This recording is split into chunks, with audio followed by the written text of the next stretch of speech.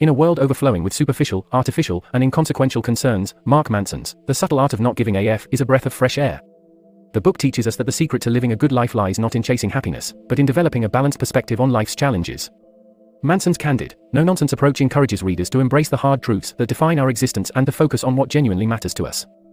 Delving into the heart of the book, we discover a world brimming with unconventional wisdom, provocative insights, and transformative ideas. Manson kicks off by asserting that our culture has become obsessed with the pursuit of happiness. We are constantly bombarded with messages that happiness is the ultimate goal and that we deserve to be happy all the time. However, this incessant pursuit, Manson argues, is not only futile but also counterproductive. By chasing happiness, we inadvertently trap ourselves in a never-ending cycle of dissatisfaction. The crux of Manson's philosophy is that the key to living a fulfilled life lies in embracing our problems, confronting our limitations, and choosing what we truly value. It's about recognizing that life is inherently full of struggles, and the way we confront and respond to these struggles defines who we are.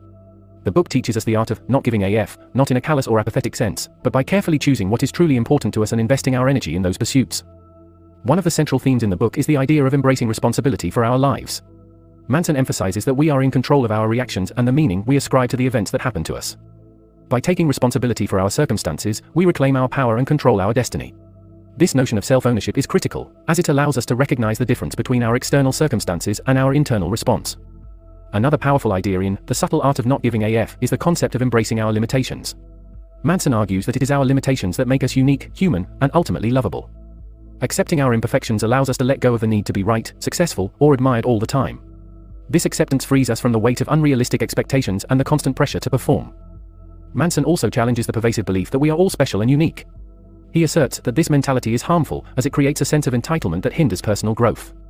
By acknowledging that we are not exceptional by default, we can focus on the areas where we genuinely excel and cultivate a more authentic self-image. One of the most striking aspects of Manson's book is his candid exploration of the value of suffering. He argues that pain, struggle, and suffering are essential components of a meaningful life. The challenges we face help us grow, learn, and develop resilience. By engaging with our struggles, we can derive a sense of purpose and fulfillment that is far more profound than the fleeting pleasure of hedonistic pursuits. The book also delves into the importance of cultivating strong, healthy relationships. Manson suggests that in order to foster authentic connections, we must be willing to be vulnerable and to engage in honest, sometimes uncomfortable conversations. This emotional openness allows us to build trust, deepen our connections, and create lasting bonds. Perhaps one of the most transformative ideas in The Subtle Art of Not Giving a F is the concept of death as a motivator. Manson encourages us to confront our mortality, arguing that the awareness of our inevitable demise can inspire us to live more authentically, to take risks, and to invest in what truly matters to us. By keeping our mortality in perspective, we can learn to value our time more and make more meaningful choices. The Subtle Art of Not Giving a F is not a guide to apathy. It's a manifesto of choosing your battles wisely, of understanding that not every aspect of life is worth our attention and emotional investment. Manson's philosophy goes against the grain of traditional self-help advice, rejecting the constant pursuit of positivity and instead advocating for a more balanced, authentic approach to life.